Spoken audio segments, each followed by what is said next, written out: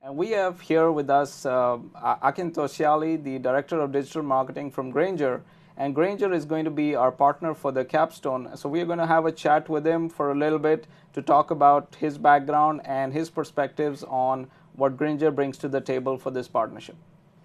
So welcome, Akin, to the short chat. So tell us a little bit about yourself. Sure. As you said, I'm Director of Digital Marketing at Grainger. What that means is I run paid search, social, display, email, SEO teams. I'm basically in charge of bringing high-value customers to our site, and when they leave our website, I ensure that we continue having a relevant conversation with them. Okay. So tell me a little bit about, when I first thought of Grainger as a partner, I said, MRO supplies, that's maintenance, repair, and operations, doesn't seem like a very, hot topic where business to consumer marketing really happens. So explain, I know, but you guys are, like number 13 in sales and e-commerce in the US. Those two things were immediately caught my attention. Tell us more. Sure. So Grainger is the largest supplier of maintenance, repair, and operation products. So in this university, for example, there are lots of pipes, electrical conduits, there's sump pumps, there's window, and these have to be maintained. Those people that maintain these things, they have to use certain types of gloves, certain types of hats, certain types of wiring, certain types of pumps, right? The pumps that you would find in a regular hardware store are not always, approved for a building of this size. So that industry is called MRO. And Grainger is the largest provider of MRO products in the world. We have, international company locations in South America, Europe, all the way to Japan. As far as e-commerce, we are the 13th largest e-commerce company in the United States. That is something I didn't know until I joined. It is a significant amount of dollars that we generate digitally, and our digital footprint has been growing exponentially over the years as the behavior of consumers as well as B2B folks switch to online. We are reaping some of those benefits. Okay. So when you sort of mentioned B2B, but how is B2B marketing any different from sort of B2C, which you might say, okay, Amazon is a B2C supplier, or a B2C, online marketing or a marketing, platform rather, not just a marketeer. Tell us something about that. So it is actually from outside, a lot of people think that B2B is kind of, not so exciting because they don't understand, always the intricacies around marketing for B2B. Actually, once you understand it, it becomes extremely exciting because it is like a puzzle compared to B2C. In B2C, for example, you go to Amazon or Target website, doesn't matter, you look at a product. So they say, okay, this visitor has an intent on TV. They might send you an email, show you a display ad, give you an offer, and try to bring you back so you can buy that product. In B2C, the person makes a decision on what they want to buy, they use their money, and they have their own timing on when they're going to buy it, and they can buy it on a whim. Sure. None of those apply in B2B. In B2B, you have the head of building maintenance, and all of a sudden the sump pump goes out or starts to fail.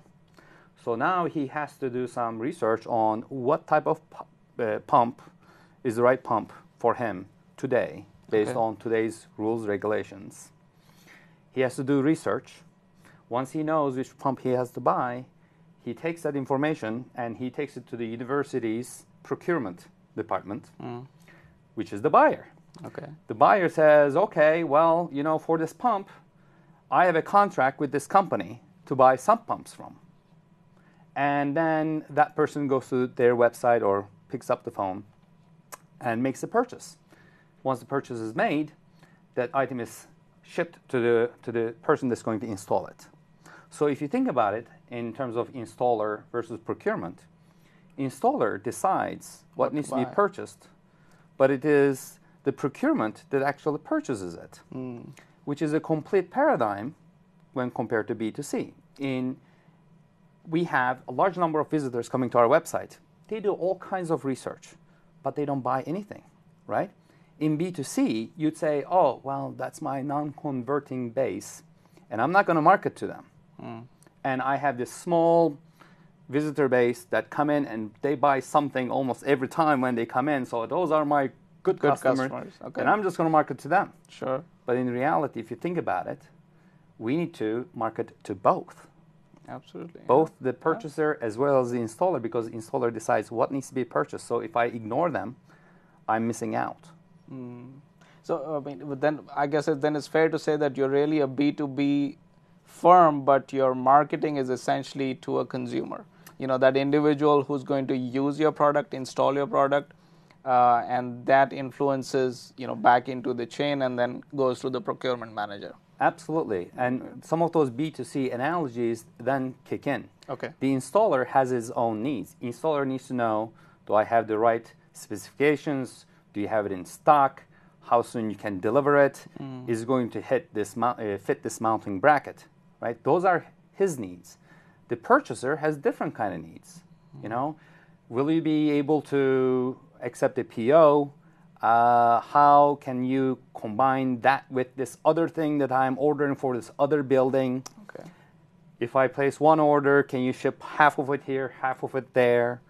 So they both have needs. And so the challenge becomes, how do we identify those different personas and create relevant messaging that would satisfy the needs of those different personas? So I think we briefly talked about the complexity or sort of the variety of personas that you deal with. And now you had mentioned some, huge numbers. So tell us how, in terms of people coming on the website, how many personas are you really tracking? So to keep it very simple for our business partners, whatnot, we say that there are two personas, the buyer and the installer. Okay. But then there are about 10 verticals we have. Okay. And then we have the people that are a new customer versus an existing customer. Then we have people under contract versus no contract. Okay. And there are a couple of variables. And when you multiply all of that, you can get to a couple of thousand different cells of audiences. At that time, we call them audiences that we track and try to create a unique experience for. Wow. So in terms of sort of the biggest budget allocations in terms of your digital marketing spend, where do you spend most of your, or sort of from top to bottom, what's the hierarchy? The hierarchy is paid search is number one. Okay. And then... so that would be ads on Google and stuff? Exactly. Okay. And then we obviously break those Google ads again by audience. Okay. Are you an existing customer? So that's the number of persona matched to. Exactly. So campaigns to match all of these together? Okay. Absolutely. Okay. And then the second one would be display media. Okay. And display media has more audiences than paid search because it's a more mature channel for audience management. Okay. And that's your banner ads and exactly. all of that. Okay. Number 3 would be email team. Okay. And then it is really social media for promoted Facebook posts as well as tweets. And last but not the least is SEO. And most of the money SEO is obviously going to platform fees and whatnot. Okay. So in terms of the audience that we have for the capstone, we have a global audience. 75% of the students will be outside of the U.S. Where do you think that the problem that Grainger will pose to the students can have impact for a global audience? Any thoughts on that? Sure. So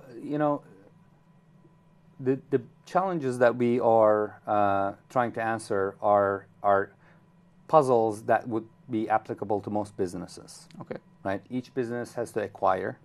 They have to build awareness.